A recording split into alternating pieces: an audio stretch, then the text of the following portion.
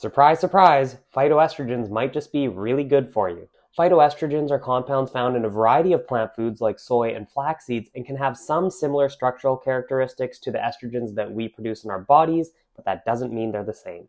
And as I've previously discussed, consuming phytoestrogens from soy doesn't appear to have any clinically significant effects on our own estrogen or testosterone levels. But that's not what I want to talk about today. Instead, let's talk about this new study on phytoestrogen consumption and mortality risk amongst over 100,000 men and women in America who were followed since the mid-80s. Those consuming the most phytoestrogens had an 11% lower risk of dying during the study, a 10% lower risk of dying due to cardiovascular disease specifically, and a 14% lower risk of dying due to non-cardiovascular and non-cancer causes compared to those consuming the least. And before anyone claims that the results are due to the higher phytoestrogen consumers being more health conscious, they tended to drink more and were more likely to smoke than those consuming the least. Although both of those variables and more were adjusted for. Isoflavones found in soy and other legumes, lignans found in grains and seeds, and coumarins found in herbs and spices were each individually associated with lower risk as well. And tofu, soy milk, tea, and whole grains are specific food sources of phytoestrogens that appear to be protective. But the result that stuck out to me the most was regarding flax seeds. Until now, we didn't really have good data on long-term health outcomes. But here, flax seeds and flaxseed oil were associated with an 11% and 9% lower risk of mortality, respectively.